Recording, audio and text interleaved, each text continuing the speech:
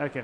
So we're going to talk about now, since we're starting to use machine learning in many of our products, and many in our professional services as well, to provide machine learning to do some of the functions that we're consuming humans' time, and we think that.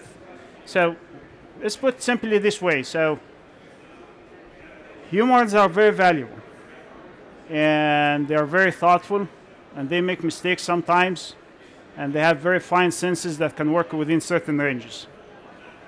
In other words, machines are way cheaper,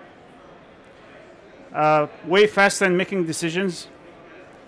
They are, in many cases, much more reliable and dependable, and they can have sensory functions that are much more granular and work for in different ranges than humans. Do I agree? Okay. No? Partially. Yeah. No two things are the same in life, right? Everybody and every machine is unique. Is that okay? So believe me, from experience, every time a developer creates a new model, it is different.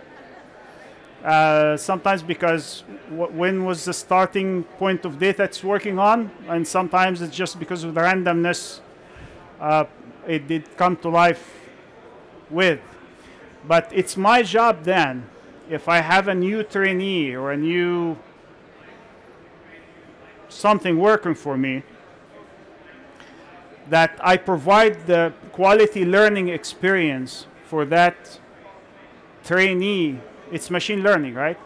So how can I guarantee that the quality of learning would produce the behavioral expectations of my system? So do you think what factors would matter in here? Number of things. So we have to go through some data analysis and quality, because the frequency of data, volume of data, the quality of data, the relevance of data, and the patterns of data being fed in would all factor in the behavior and the outcome of that model. So we're going to see what's going on here. I have already a model here. I have multiple actually. But let's say, okay, so one of them I just started an hour ago, the previous year. How about this? Let's stop it and start from scratch. So I'm gonna delete my model. Okay.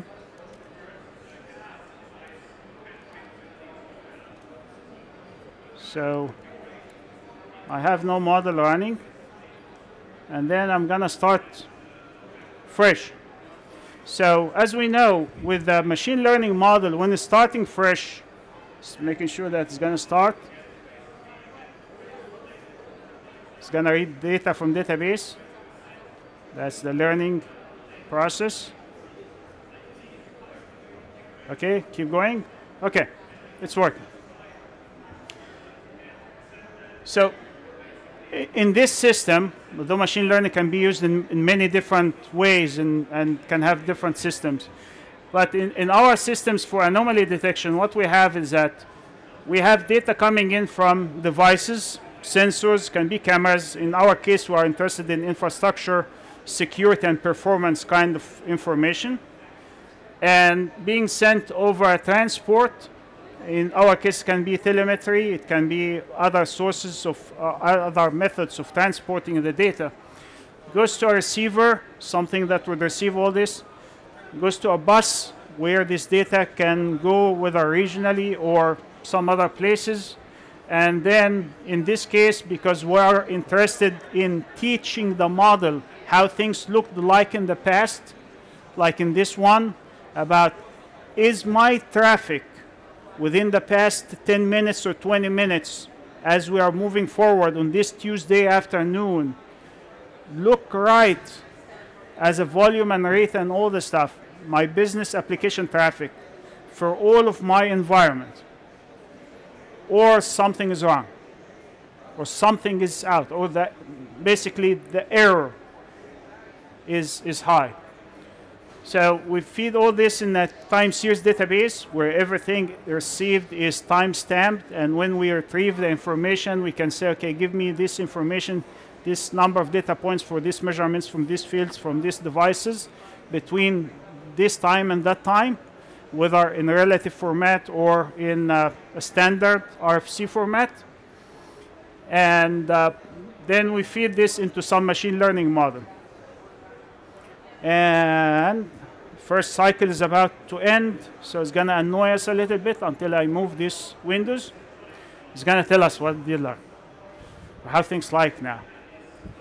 But don't have very high expectations for a newborn here, or a new trainee. Okay. So I'm going to keep jumping. There's no one sequence of talking about machine learning, right? But here it's done with the first big cycle of learning. That's why it took, I don't know how many seconds, on a very powerful Cisco US server. So, but so supposedly on 18 different unit directions paths for business traffic here, the green is actually how the traffic looked like on each of these for the past 60 minutes.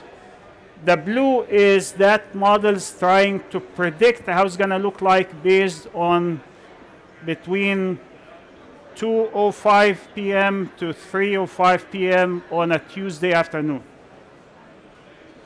Okay? And we're going to see that it's overestimating, underestimating.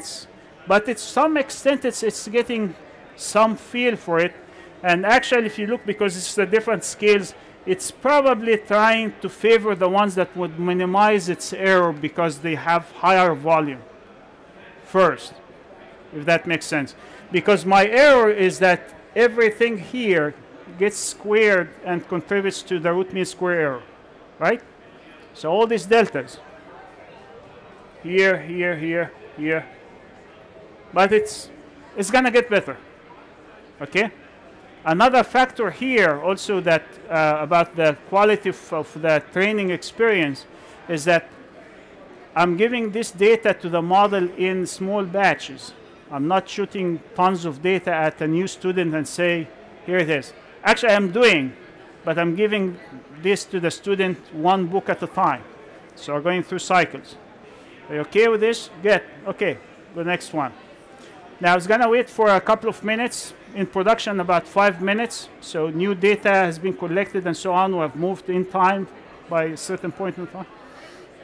And then it's going to go through another initial training first. The initial trainings also, we are starting with a higher learning rate. Okay? So higher learning rate for, think of this as like if it's learning music or something. So the fluctuations can be a little bit high. And then we're going to say, okay, now we did develop some kind of a feel for it. Now let's fine tune this. We're going to decrease the learning rate in the next cycle and next cycle. And then in the production, we're going to have a very small learning rate so it doesn't get skewed so much but by what has been happening for the last training periods.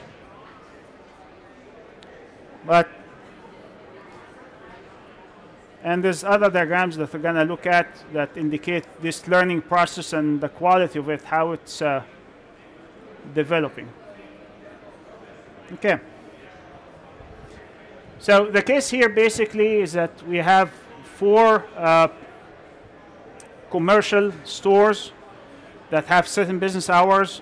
One of them happens to be shifted in time, another time zone, so you're going to see in the data a little bit of 1 hour shift for this, but they all have the same business hours, but they are not all doing as good as each other, and their business applications are in 2 data centers.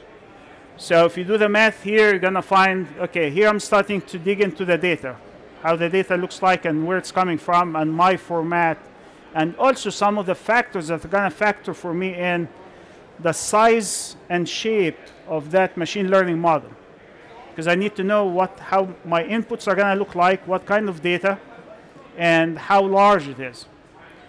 So if you look here, each of these stores has bidirectional communication with each of the data centers for business and security applications. And we have bidirectional communication between the data centers themselves for, I don't know, replication, whatever is not my job. I'm just looking at the outcome of that. If you look at this, that means we have 18 unidirectional data paths, hence the 18 diagrams that you saw. It makes sense? Okay, and that's what I'm trying to predict. So I'm going to say my machine learning model predict for me, based on historical experience, how my traffic on these 18 directions one by one should have looked like within the last 60 minutes of this Tuesday afternoon. And now I'm going to compare, have some logic that would compare with the actual and see how much of an error is there. And if the error is huge, then it's somebody's job to do something. So this is how it looks like. If I have, in this kind of machine learning, I'm taking something that can be done or normally or in the past would have been done by humans, people sitting there at the NOC, 3 shifts, 24/7, looking at things like this. Okay? Or to see them live, be like this. Here's I have the 2 data centers, here's the branches, and I have these different traffic directions. Here's how it looks like on a weekday. Here's how it looks like on Saturday and Sunday. Here's during business hours, off hours.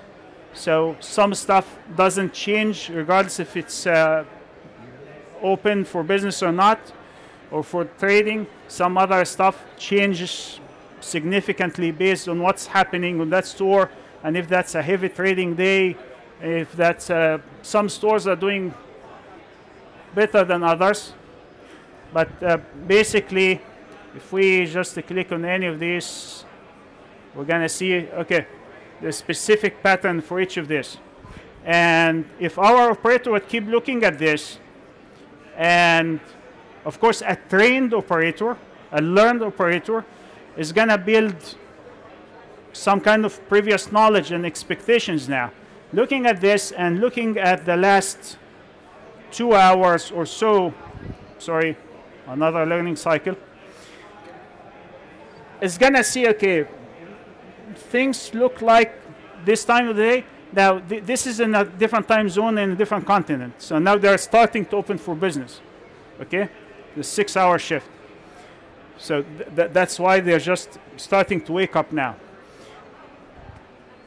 And that's, okay, so I'm going to mimic this. I'm going to look, but now since I have a machine learning model that would work on the numbers, doesn't care about graphs and colors and whatever, so I'm going to feed it the numbers directly.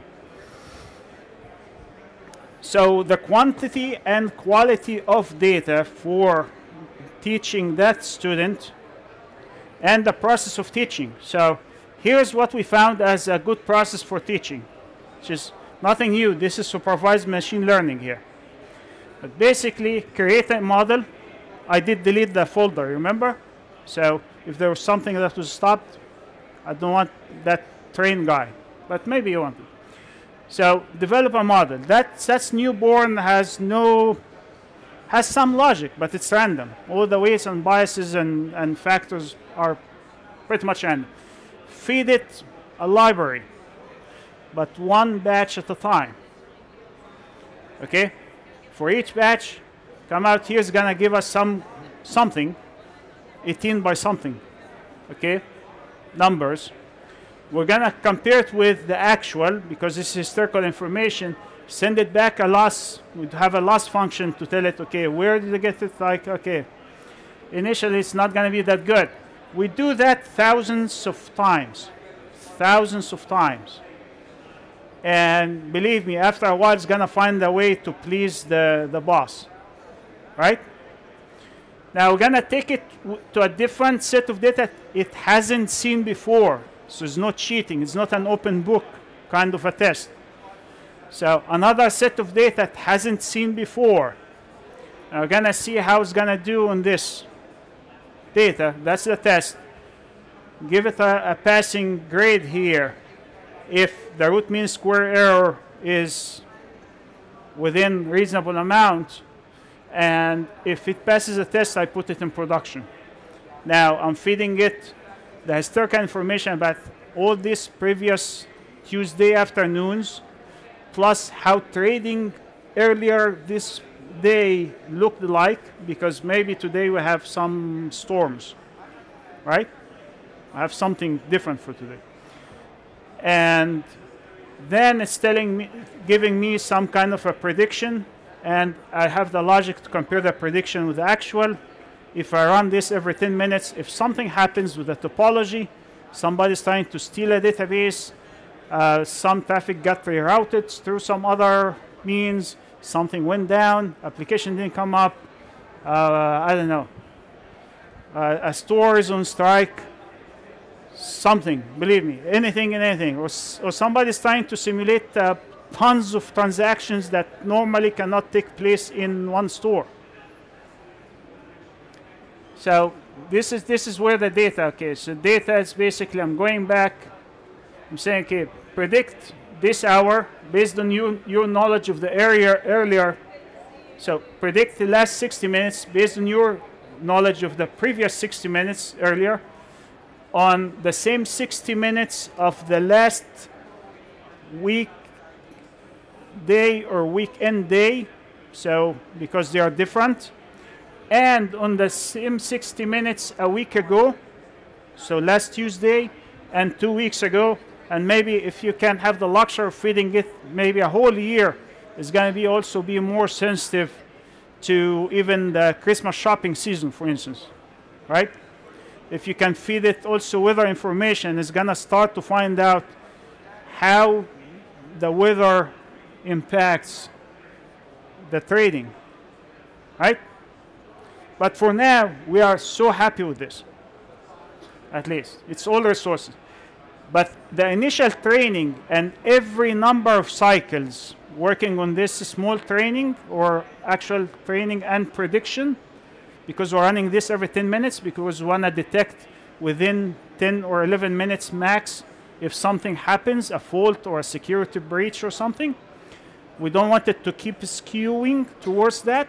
So we force it to go back to the initial training, which is instead of working on 60-minute intervals, works on 24-hour intervals.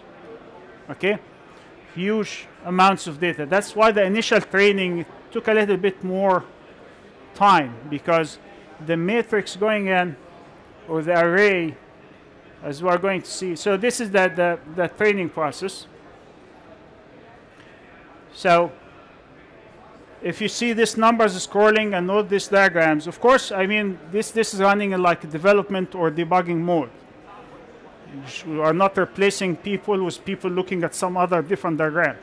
But we can be running different models and see which one is better, some in production, some in development. So that's why you see the numbers scrolling, all this stuff. But basically, okay, so if I'm feeding a 24-hour period, and the day before, and a week before, and a week, 2 weeks prior, then that's four inputs from 4 different periods of time, times 18 traffic directions that each of them has its own behavior. So 4 times 18, that becomes a data frame of 72. So my input layer to my model, machine learning model, is 72.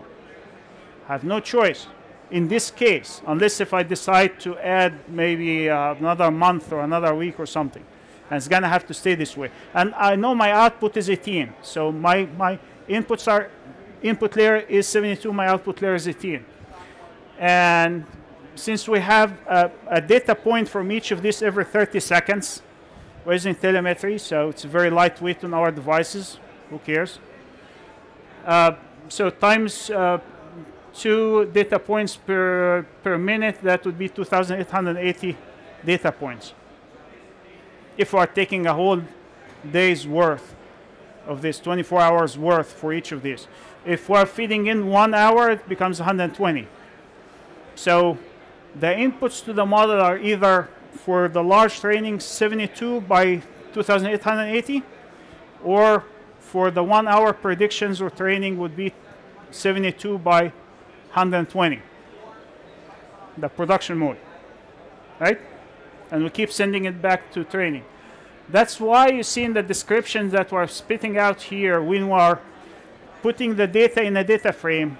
So hence the quality of education that we provide is that we make sure that we are feeding the right information. So here you're going to see, okay, a data frame of 72 columns. Each has a unique label, so things cannot get mixed up. And each of them in this case has 2,880 exact data points. They are all the same. And here we see, okay, what's the minimum, what's the maximum, all the stuff for debugging purposes. So how we process this data is that first we make sure that we are getting the right data by the query. And in order to do that, we want to make sure that our time shifts and time frames are accurate. And we have to compensate for any errors. So, for instance, if I'm querying the database for 60 minutes, because sometimes I'm querying the database for the last 60 minutes for all these readings. The last reading may have not registered yet. So actually I'm cheating here. I'm going back for every reading in this word by 1 minute extra. For two reasons. One is that if I'm missing the last one and I'm reading up to date to this point, I'm okay. The second reason is that because if I'm teaching somebody music or something, it doesn't make sense that I'm going to let them listen to different pieces of music at humongously different volumes. So in music, they use compressors, right? So here I do a couple of things. One is that I do baselining. So I'm not interested in the initial value, which can be 100 million, 500 million, blah, blah, whatever, or 10,000, right?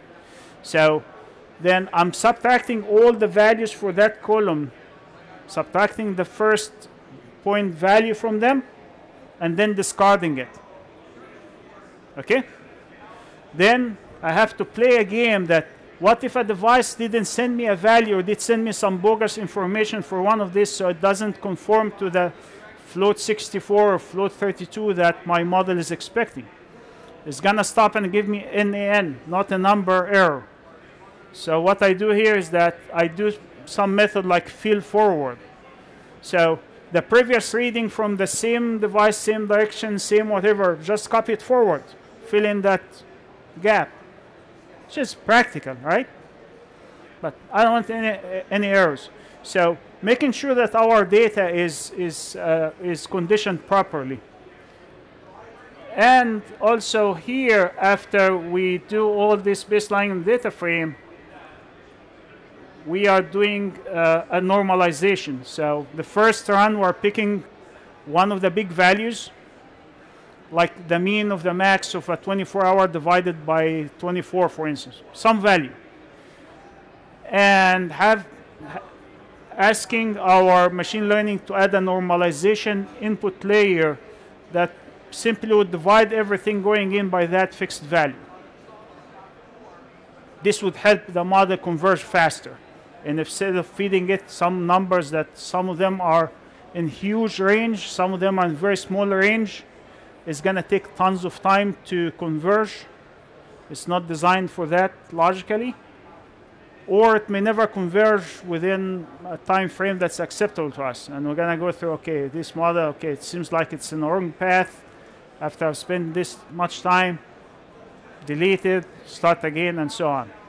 So baselining, that's more for us because I'm not interested in seeing graphs that start from 500 million, blah, blah, blah. And compression to help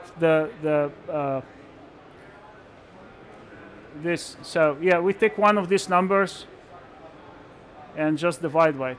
Then we look at some of these numbers. Okay, what's the minimum, what's the maximum? Every number of periods. So every 100 training cycles or something, we stop and graph it, and we stop and say, or every 300 cycles or so. That's how we see these graphs.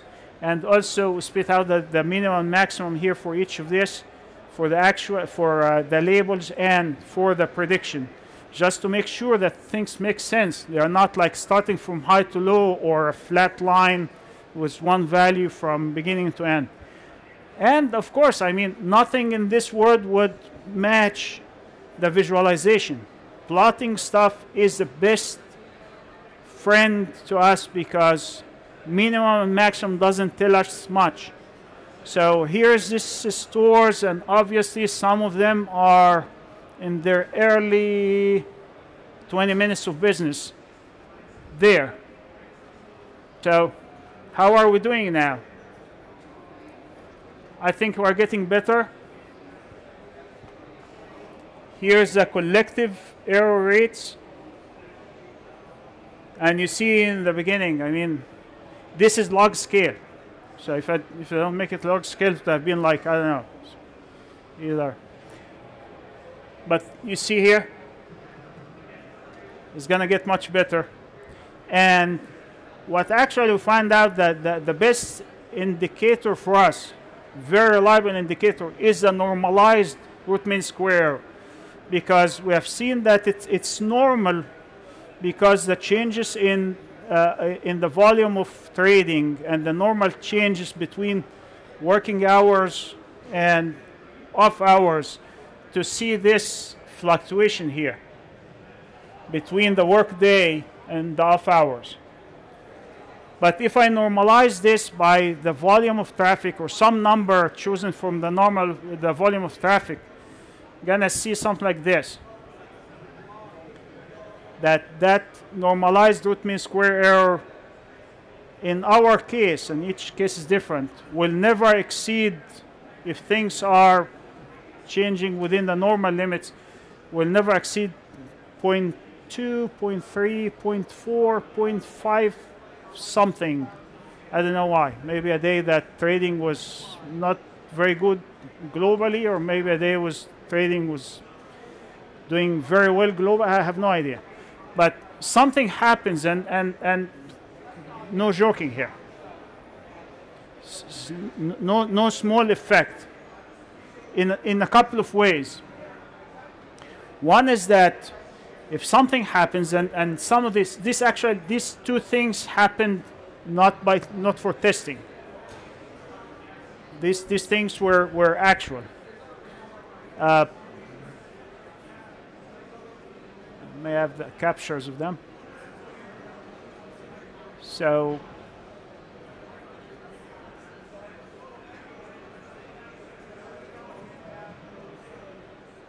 okay, I think I can tell you what was the incident. Let me go back here. Okay.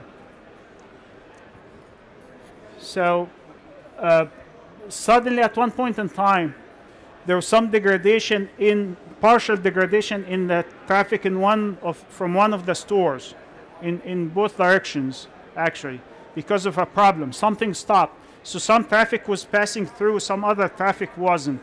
And when that happened, the RMSE here, first is that you're going to find that the RMSE between prediction and between actual normalized, they're going to start to split because now they're different. The second is that, so you're going to start to see a gap. It can be a humongous gap, it can be a small gap. Now, so this did shoot up to about 400 and something. Actually, to resolve the situation quickly, they did reset things. Reset or reload. And actually that reset or reload, because actually reinitialized something.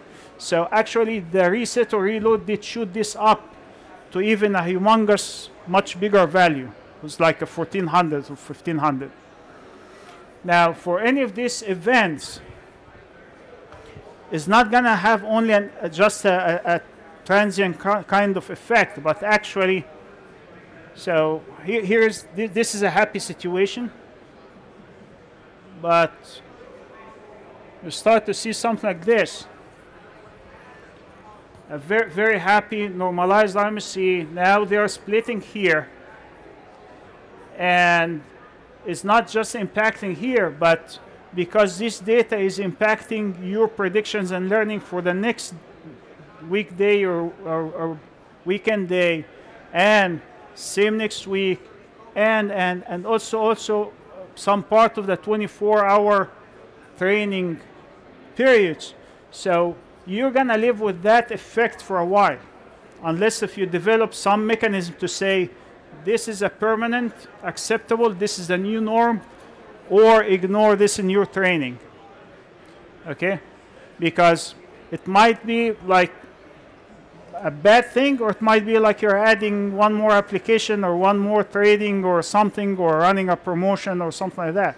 That might be permanent, that is gonna become part of the new norm, but in about 2 weeks later, based on this. So after 2 weeks, it's gonna expect that, okay, now this is the new pattern. So I think what we highlight here is that what factors in the quality of education is the process, the relevance of the data, the quantity, the quality of the data as well, and the data engineering that we do to make sure that things are relevant and consistently going in at the right time, and also the graphing to as a quality control mechanism for us. Any question? Any interest? You're gonna do it? Okay, the links to this and other use cases are also for machine learning that maybe have nothing in common with each other. They're all different for different purposes. And actually for this, we have 2 versions on GitHub. One is a demo version that has data packaged from December 24th to January 16th, and as soon as you start, it's gonna shift its query in time back to January 9th. So you have about a week to run it in demo mode, and you can play and adjust with many things. And we have another production mode that's already listening, or when it starts, it's gonna be listening on fresh telemetry data coming in. And then you can make changes and look at your production data, but you're gonna need to have at least 14, 15, 16, 17 days kind of worth of data in order to start to train on historical. Thank you very much. Enjoy the rest of Cisco Live. Thank you.